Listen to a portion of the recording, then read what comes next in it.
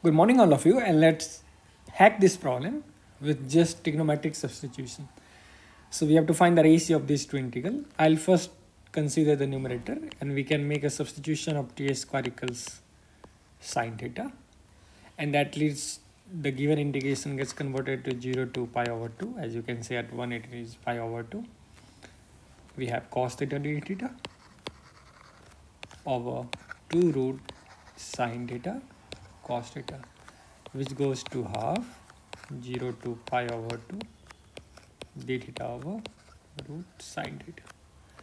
Similarly, now let's consider the denominator.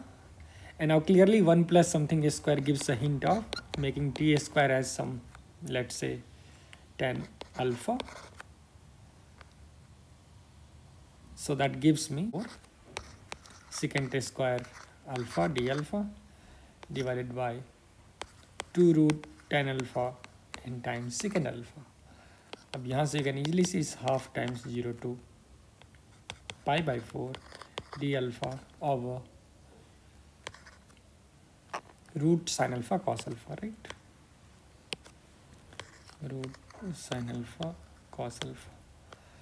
Now clearly root sin alpha cos alpha can be managed, so we'll multiply and divide by root 2.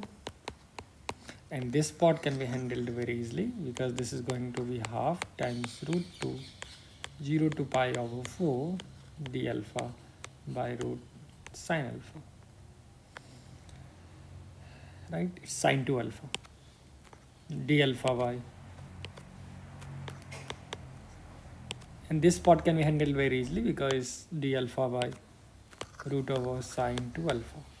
And now that motivates me for a trigonometric substitution of 2 alpha as beta, which gives 1 over root 2 0 to pi over 2 d alpha is d beta over 2 times root sine beta, and which goes to 1 by 2 root 2 0 to pi over 2 d beta by root over sine beta.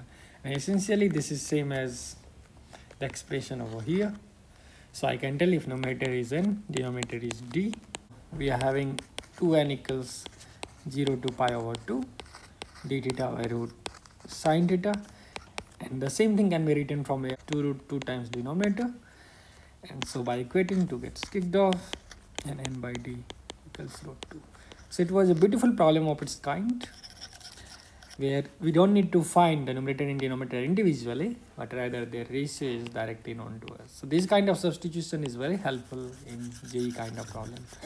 I hope you must have enjoyed the problem, and I'll come with more problems of this variety in the upcoming lectures. Stay tuned to my channels. Thank you. Have a good day.